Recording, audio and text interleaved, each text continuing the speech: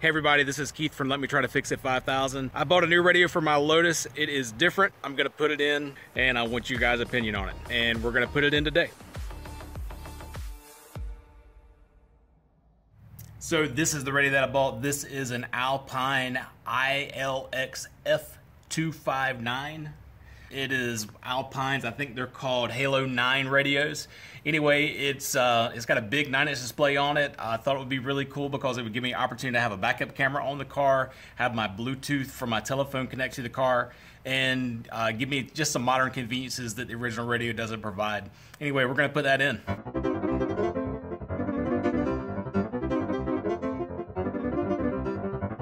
I really think that this is probably the original radio that came with this car.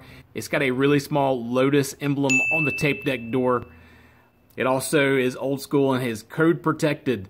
I do have the code wrote down for this radio. It does work. I'm not selling it, but I did want to share it. I thought this was kind of cool. I've seen a bunch of different radios and Lotuses, and I've seen a bunch of stuff that people say is original.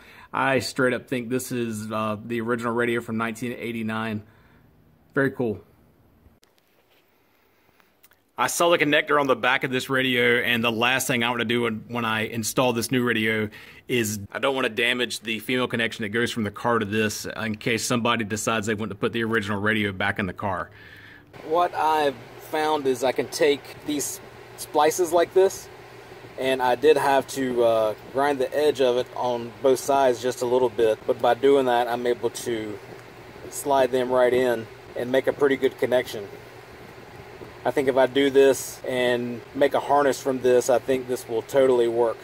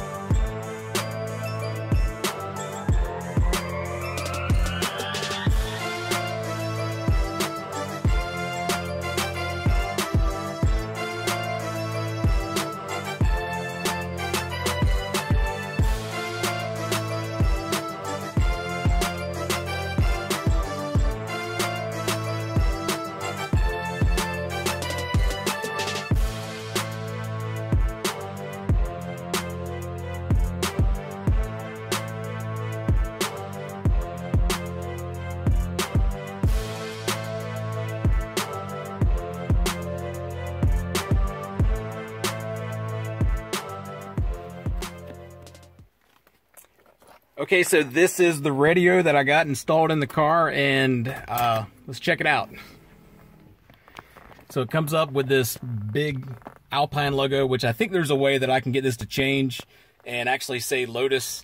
I was able to figure that out for the home screen on the radio, and as you can see, it says Lotus right here in the middle of the screen.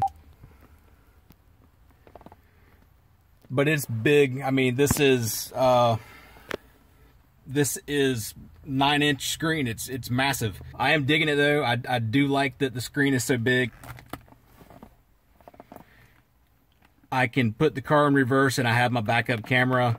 Very tickled with that. I think that's really good. Also, it gives me connection to my phone, which was kind of neat. And the screen seems pretty responsive. Definitely digging that as well.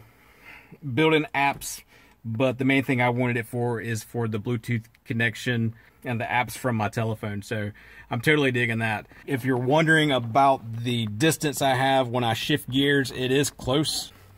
I'll try to put it here so you can see, but this is literally what I've got, and my hand does hit. I mean, and like I said, the jury is out. I really like the radio. I think it definitely gives the car a little bit of modern use, but I do know that is kind of tied in, kind of in the way, and there's enough slop in the shifter that, yeah, it does make contact when I go forward, but it's right at it. Second gear, third, fourth, fifth, and I'm right here at it.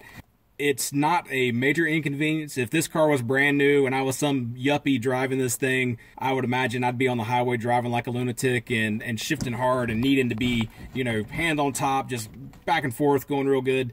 But I baby this thing first, second, I can push it forward like that and not even hit it. I'm okay with that. But yes, the distance to the shifter is right there at it. I have hit the button actually right now for the mute, so that's definitely possible. It doesn't hinder the controls for the climate control, so that's definitely a plus. That would have been a deal breaker. Obviously, it's sticking out this much. Definitely it didn't really bother me too bad, but I did want to share that in case any of you decide to go this route with this ginormous radio. And that is my backup camera. You can see it up there. These are pretty cheap. This was on Amazon for all of about $10.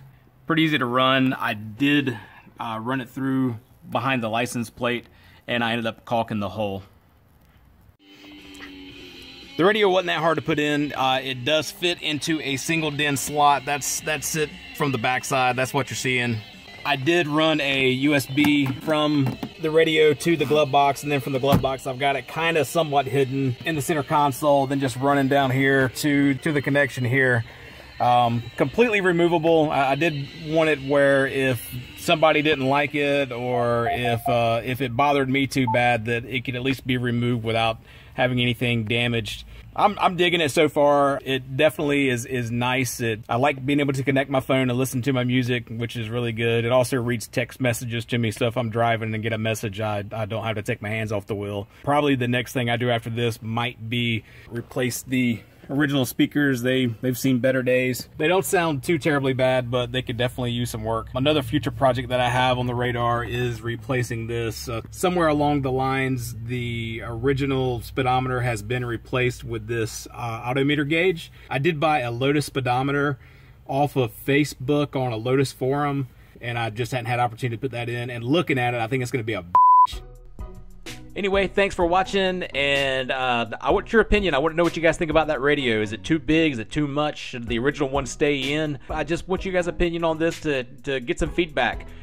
I've got some other projects I got to do with this car. If you'd like to follow along and see what I do next, please click that subscribe button and make sure you follow. Anyway, please subscribe. I try to build my channel. Every little bit counts. So thank you very much, and I look forward to having you around for the next video.